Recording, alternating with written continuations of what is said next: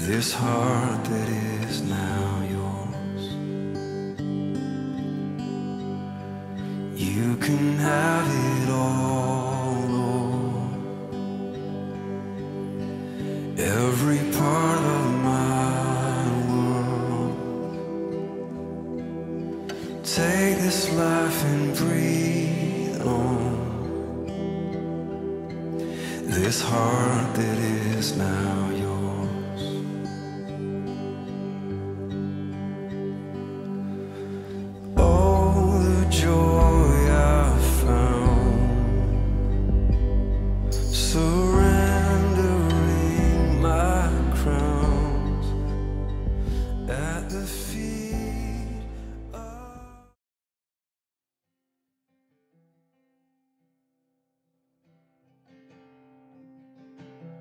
We ask that your presence would just fall.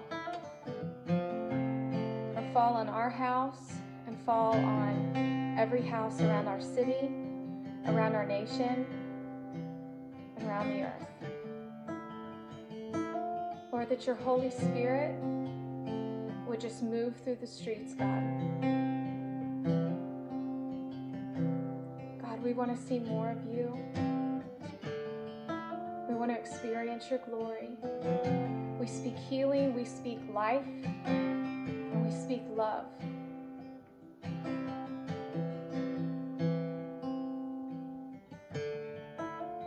Caught up in your presence,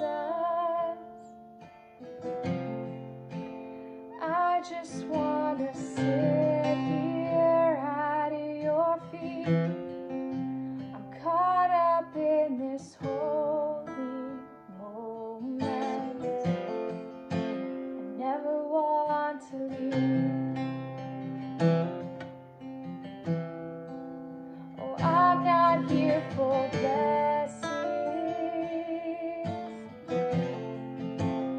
Jesus, you don't owe me anything more than anything that you can do. I just want you.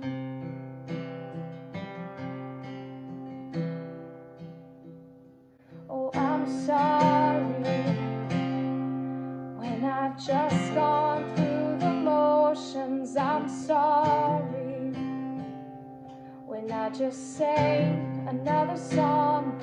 Take me back to where we started.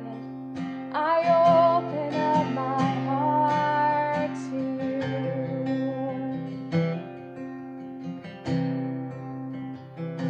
Oh, I'm sorry when I've come with my agenda. I'm sorry when I forgot that you're enough. So take me back to where we started. I open up my heart to you. I'm caught up in your presence.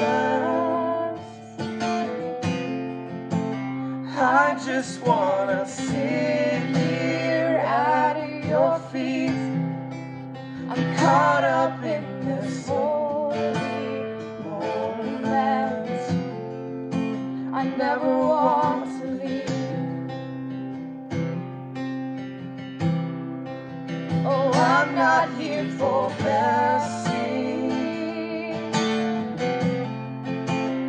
Jesus, you don't owe me anything more than anything that you can do.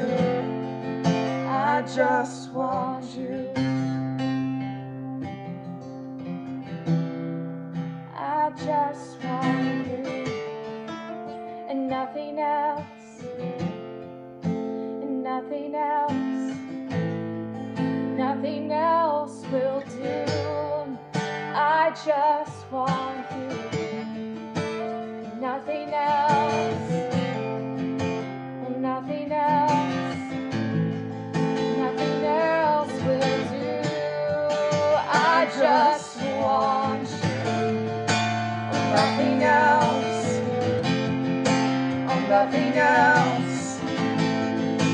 nothing else will do. I just want you.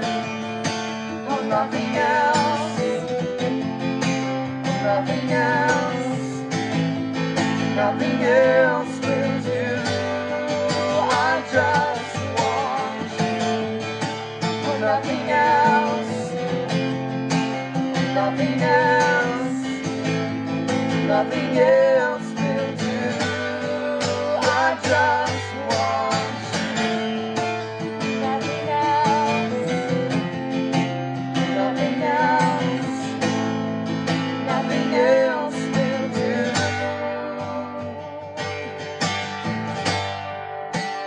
Caught up in your presence, I just want to sit here at your feet.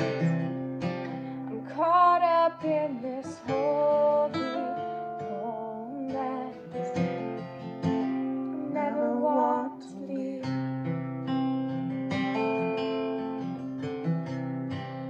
I'm not here for blessings, Lord. Oh, Jesus, you don't owe me anything. more than anything that you can do. We just want you. We just want you. We just want you.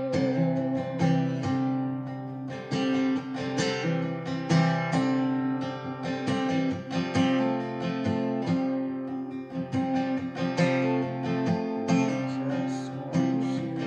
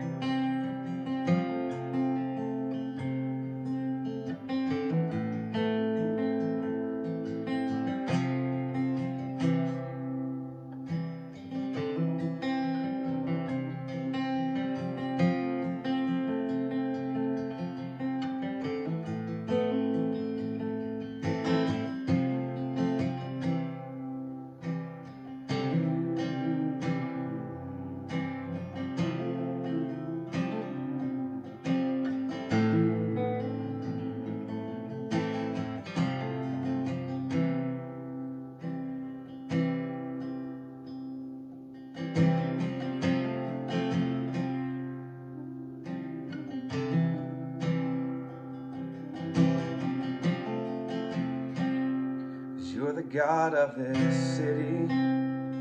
You're the King of these people. You're the Lord of the nation. Yes, you are. You're the light in the darkness. You're the hope to the hopeless. You're the peace to the restless. You are. Oh, there is no one like our God.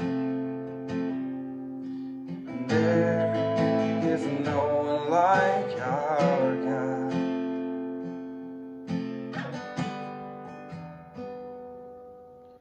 Greater things have yet to come.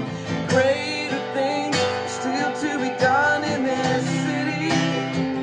Oh, Lord. Greater things have yet to come. Greater things are still to be done in this city. Yeah. Oh, Lord.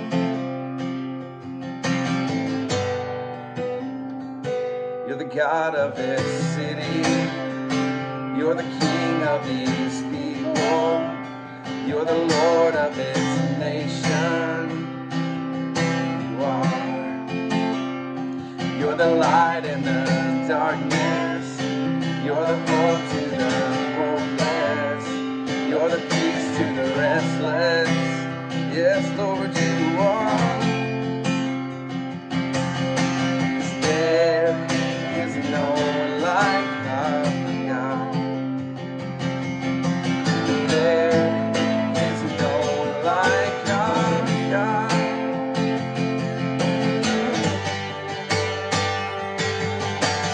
Greater things have yet to come. Greater things are still to be done in this city. Yes, oh God. Greater things have yet to come. Greater things are still to be done here. Oh, Lord. Oh, and greater things have yet to come. Greater things are still to be done in this city. Yes, Lord. Oh, greater things have yet to come. Greater things are still to be done here. Oh, greater things are yet to come. Greater things are still to be done in this city. Yeah, yes, Lord. Greater things have yet to come, and greater things are still to be done here. Oh, Lord. Greater things.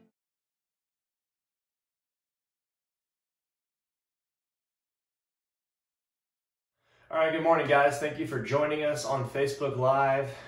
We are really excited to be streaming into your living room, homes, wherever you're at watching this. So I have a couple of announcements before I do my little sermon.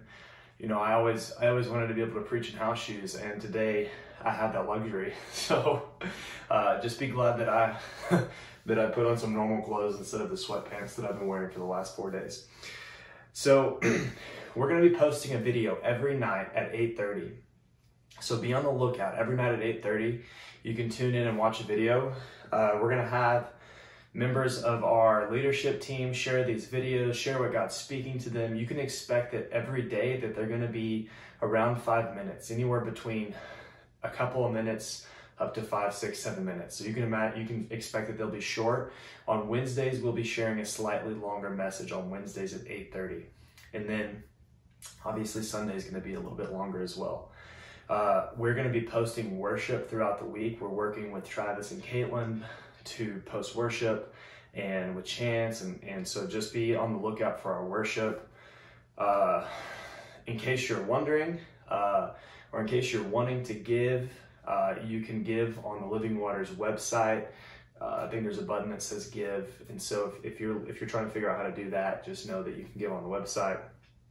So I want to talk about one thing that we feel is very important for us in this time, because as many of you know, that largely what we do is based on the presence of God. We focus everything around the presence. The reason that we get together is the presence. When we show up, it's the most important thing. We value it higher than everything else. So you have to be asking this question, okay, so what do we do when we can't gather? So we really felt strongly this call and this urge to bring people in to, sorry, we're not bringing anybody in anywhere, but to encourage people to worship in their homes, you know, because you guys know, this is what's even funny about the fact that we're videoing this right now, because, you know, we say this all the time. We don't gather around a sermon. We don't gather around a pastor. We don't gather around even good music. We gather around the presence of God. And so it's like, for us to be, you know, putting out sermons, it's almost just not even really the main reason that we exist. And so I really want to encourage you every day. I'm not telling you this because it's good advice. I'm not telling you this because it's just what I should say as a pastor. It's what I believe the Lord is calling us to do, is to start these house fires, these moments in our homes where God will move sovereignly in our homes. So I encourage you to turn on worship, pick up a guitar, whatever it is. I know we have so many people in our community who are gifted musically. Pick up a guitar, worship, turn on, I use YouTube. So I'll play YouTube on my TV and we'll worship. But create these living room revivals, these places in your own home, or your own homes where God can move. So just know that that's what we're focused on, and that's what God's calling us to do right now. So, like I said, we don't really gather around sermons, so I want to share with you guys a short message, something that God's been speaking very clearly to me for about a week now. So, this whole sermon is just about being childlike.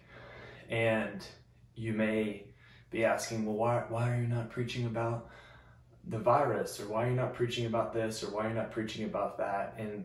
And the reason is because God's not preaching to me about a virus. He's speaking to me about becoming childlike. And you might think, well, that's immature. And I would argue that some of the most mature believers I know are the most childlike. Not childish, childlike. And so I think that I think it's important. Here's why. You know, I've been spending pretty much this whole week at home. In our business, you know, all of our weddings have been postponed. So I've been with my family quite a bit. Mabry hasn't once asked me if the bills are going to get paid. Mabry's my daughter, by the way. She hasn't asked me once this week if she needs to be worried about getting sick. She hasn't asked me once this week if we're going to run out of food. She hasn't asked me what we're going to do about this toilet paper problem that seems to be prevalent all throughout our city and nation. And she hasn't been in a state of anxiety this week. And I think that that's because of the innocence and the childlikeness. And it's also because she has a faith and a trust that we're going to provide. And I think that if we would become childlike in this time, we could approach God in such a way where we could be full of peace, full of joy, and really experience this time completely differently than the rest of the world, because we're children of God and the benefits that come along with being children of God. So I kind of want to talk about this for just a second. So I think it's really important for us to understand that kids, they're going to display the nature of their parents. So, I saw this post on Facebook, and I think it's just important for me to even quote it. It says that your kids won't remember people getting sick or people having to stay inside and not being able to leave, but they will remember how the atmosphere of their home felt. what that means is exactly what it says, that your kids, they may not remember that people got sick, they may not remember what happened, but they're going to remember how they felt. You know, whenever 9/11 happened back in 2001, I was a third or fourth grader, and I remember seeing it on the news, but the thing that I really remember is when I came home that day. My dad wasn't home yet, but my mom was in the kitchen, she was cleaning, and she started crying, and I could tell that she was scared. And that's whenever it communicated this message to me of, oh no, something's really wrong. And I think it's important for us to realize that that's how our kids are experiencing this time. The way that we act at home, our thoughts, our behaviors, even, you know, what we're partnering with, what's coming off of our TV, our kids are going to remember that. They're going to remember the way that it made them feel, and they're going to remember the way that we felt. And so it's just important. I'm going to tie this in really later, but it's important for us to check where we're at and check our hearts, because that same atmosphere is being released in our homes. And here's what's crazy is if we're allowing this fear in, then our kids are going to respond, because they're going to do what they see us doing. If we're afraid, they're going to be afraid. And so it's important for us to realize this. And so here's where this really matters, is because our response is going to be the same to whatever we allow our source to be. You know, especially at the first this week, I was watching the news a lot. I just wanted to stay informed. I wanted to know what they were saying, and I wanted to know what was happening. And so I had the news on. I mean, I watched the news at the first of this week probably more than I have, I'm not going to tell you how long, but in a very long time put together. I watched the news more this week than I have in a long time put together. And I thought, wow, this is why people are so afraid. Because if I turn off the news and I get alone with the Lord, I'm like, great. And I think that the reason that this is so important in this time is that when we get alone with God, we're going to see what He's doing. We're going to see what He's saying.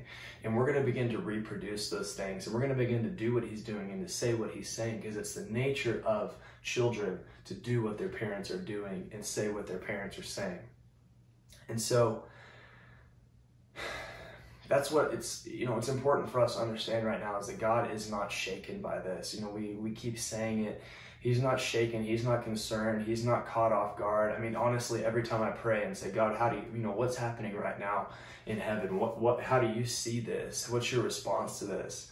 And the thing that I keep saying is that He is celebrating and He is excited. And that might sound extremely offensive to you, but I think that He's excited and He's celebrating because this is the exact opportunity for Him to move and speak to people and touch people and move in people's lives in a way that He never has before, because everyone's being shaken right now. And when you get shaken, you get left in this place where you have to ask real questions about who God is and what you believe about Him and what you're going to do about that.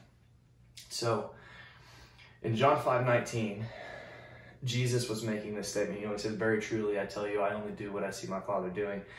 And He says, whatever the Father does, the Son also does.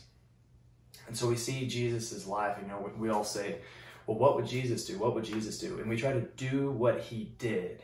Well, we're never going to get anywhere trying to do what He did. The only way that we're going to get where we need to go is if we spend time with the Father and we do what the Father is doing, not what Jesus did. I know that sounds controversial, but the only thing that Jesus' actions were only because He saw what the Father was already doing. And so we have to be in this place right now. It's more critical than ever that we're spending time with the Father so we can see what the Father's doing, so we can do what He's doing, so we can hear what He's saying and say what He's saying. And so here's just an example in case you don't believe me. I have this really bad habit, and I wouldn't call it a habit. I've never chewed tobacco, but sometimes whenever I walk outside, I spit on the ground, and I don't know why. I don't even know why, but I'll spit. I'll sometimes walk outside and I'll spit. So the last few days I've carried Mayor out to our mailbox to get the mail, and as soon as we walk outside, I'll spit on the ground. Well, then Mayer will start, he doesn't know how to spit, but he'll start making the same sound with his mouth, and he's doing it over and over. And God was speaking to me, and he was saying, he's only doing what he's seeing you do. It's the nature of him as your son. He's only doing what he sees you do. And that's what we have to understand, is that when we spend time with God, we're going to do what we see him do.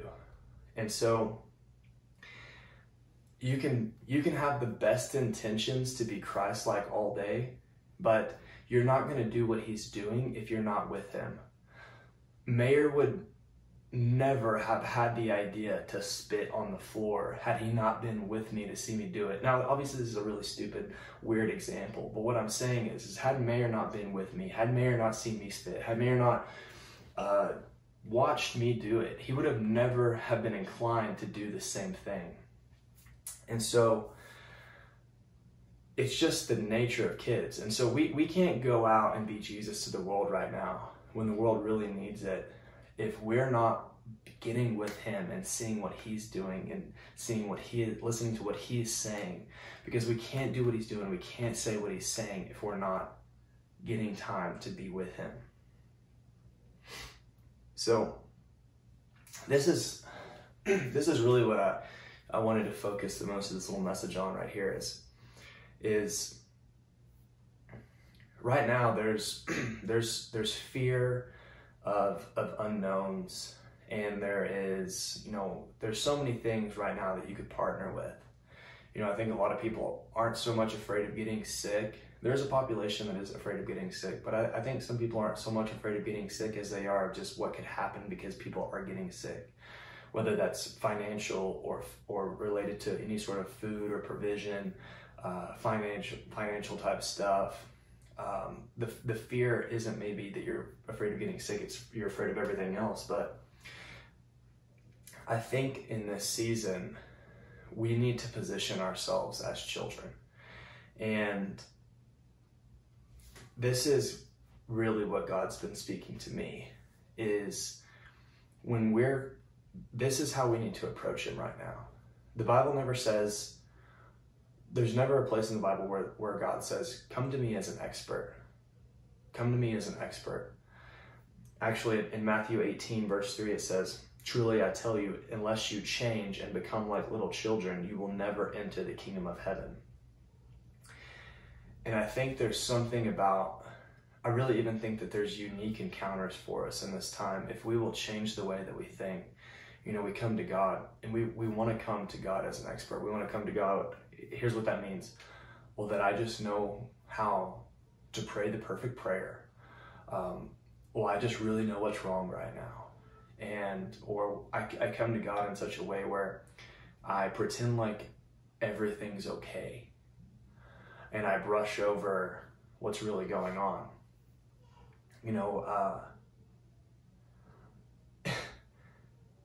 Maybe we try to limit the amount of time that she has on iPads,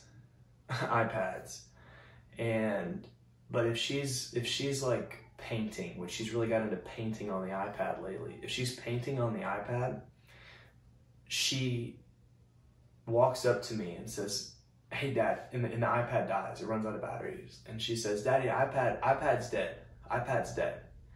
And she knows that I'm gonna fix it. And she's not concerned that it's dead. She's not worried.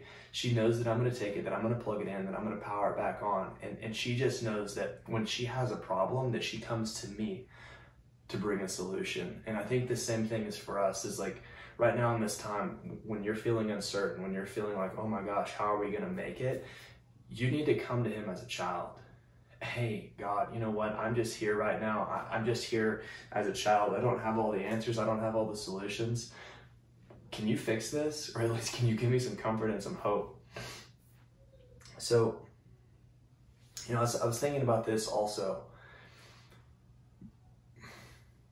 When we assume the position of a child, we get to be found by him.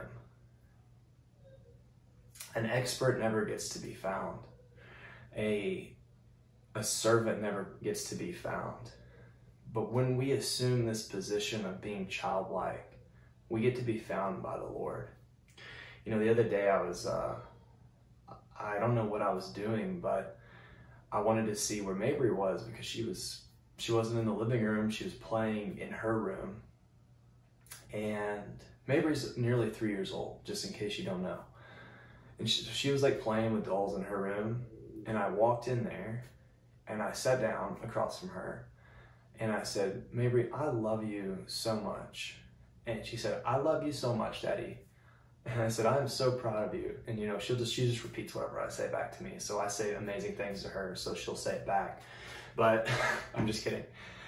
You know, I'm telling her how proud of her I am and all these things. And I walked out of her room and God spoke to me, and he said, Dallas, when you become like a child, you get to be found. You get to realize that I also pursue you. Even when you're not looking for me, I'll come find you and find ways to speak to you. Here's another thing about being childlike, is that kids don't have to have all the answers. So I love this here in 1 Kings, and in case you're wanting to read along with me, I'll go to 1 Kings chapter 3. But we see this moment right after Solomon has become king. So David has said, hey, I'm going to make Solomon king.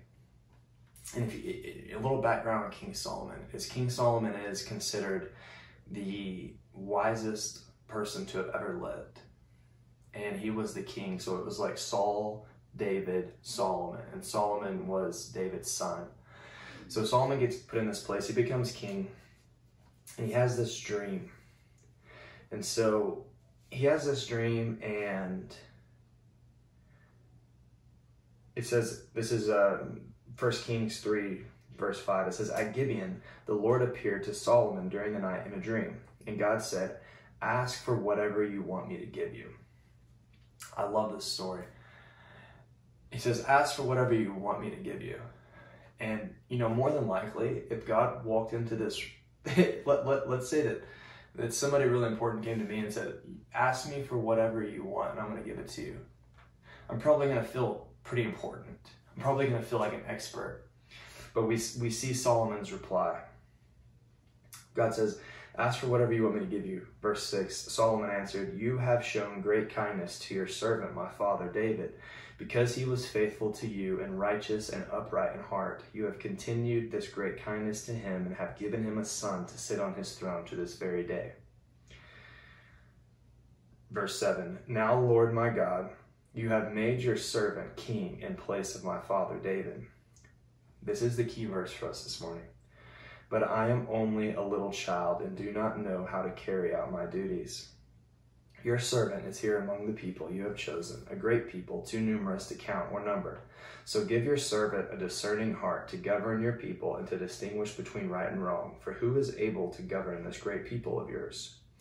The Lord was pleased that Solomon had asked for this. So God said to him, since you have asked for this, and not for a long life or wealth for yourself, nor have asked for the death of your enemies, but for discernment and in administering justice, I will do what you have asked. I will give you a wise and discerning heart, so that there will never have been anyone like you, nor will there ever be.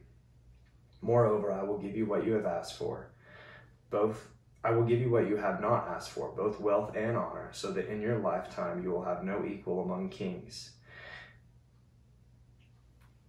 So we see this verse, and we see this moment in history where God asked Solomon, he says, what do you want? I'll give you anything that you want, just ask. And he could have said, give me riches. He said, could have given me honor, make me the greatest king of all time. But instead, he's the first thing he says is, I am but a child. I am but a child. He didn't say, you know what, I'm an expert and I know exactly what I need. He said, I am but a child, so give me discernment. And the Lord ends up, because of the posture that he comes to the Lord and because of the question that he asks, the Lord ends up giving him not only discernment that he asked for, but he gives him everything that he didn't ask for. And so I just want to encourage you this morning that whatever your uncertainty is, come to him as a child. And it's really almost even meditative. It's almost, I'll tell you what I do, is I'll turn on music,